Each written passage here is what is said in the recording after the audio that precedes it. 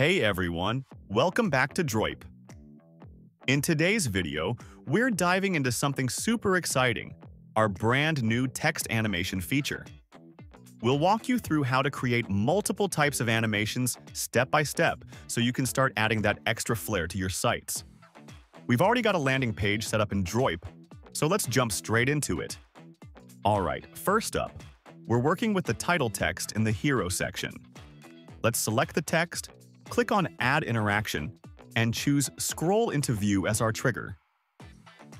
Now, to bring the text to life, we'll hit the little plus on the Scrolled Into state, go to Text Animation, and pick Stagger. Boom! The default animation is applied, but we're going to fine-tune it a bit. Let's make this one, Animate Character by Character. So, we'll set Apply To as Character. Now, change the time to 0.6, set Weight to 0.02, and push Offset Y to 100 so it slides in from the bottom. Lastly, set the easing to ease in out for that smooth motion. Looks pretty slick, right? Next, let's add another stagger animation in Scrolled In to view to this text. This time with slightly different settings to show how small changes can create a whole new feel. We'll set Apply To as Word, so each word animates in 1 by 1. Then adjust the time to 0.8, keep the weight at 0.02, and set Offset Y to 24 for a subtle upward motion. Finally, choose Ease Out to give it a soft, smooth finish. And just like that, we've got a totally different vibe. Let's check it out. Alright, now onto something a little different. A fade to bold animation. Here's how we'll do it. First, duplicate the text you want to animate. Rename one as faded text and the other as bold text so we can keep track. Next, assign each a subclass. Let's call them faded and bold. Now, head to the effects panel. For the faded text, drop the opacity to 25%.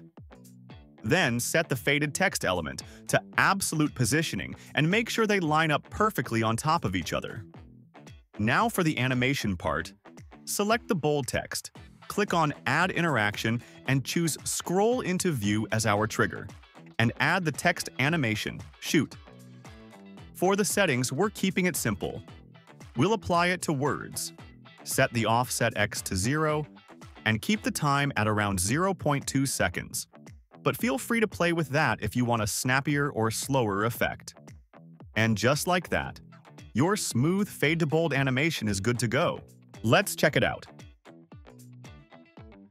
For our next text animation, let's switch it up with a blur effect on this section.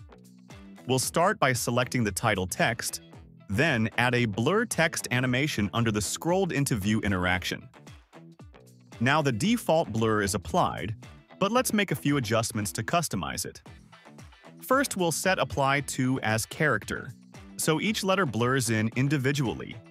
Then, we'll set the time to 0.6 seconds and the weight to 0.02, keeping that nice staggered rhythm. For the scale, let's bump it up to 1.3. This adds a slight zoom effect as the text appears. We'll add a bit of movement by setting Offset X to 24 and keep Offset Y at 0 since we don't want any vertical shift this time.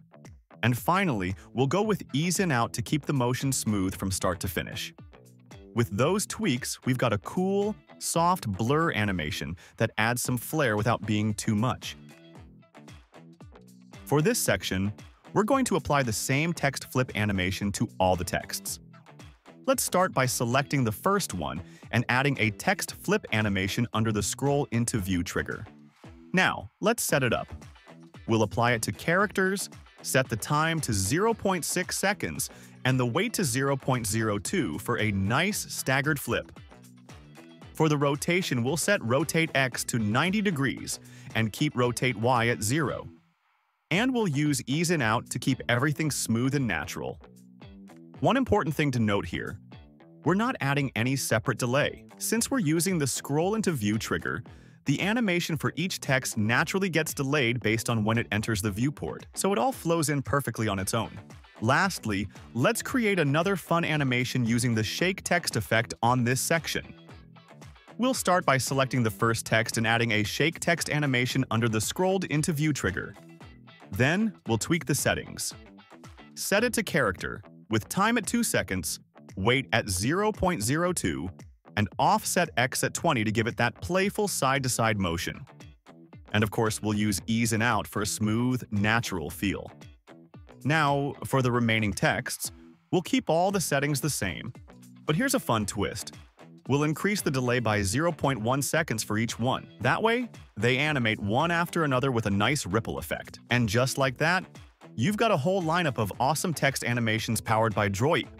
If you found this tutorial helpful, be sure to like, comment, and subscribe for more awesome content. And hey, drop a comment to let us know which animation is your favorite. Thanks for watching, and we'll catch you in the next one.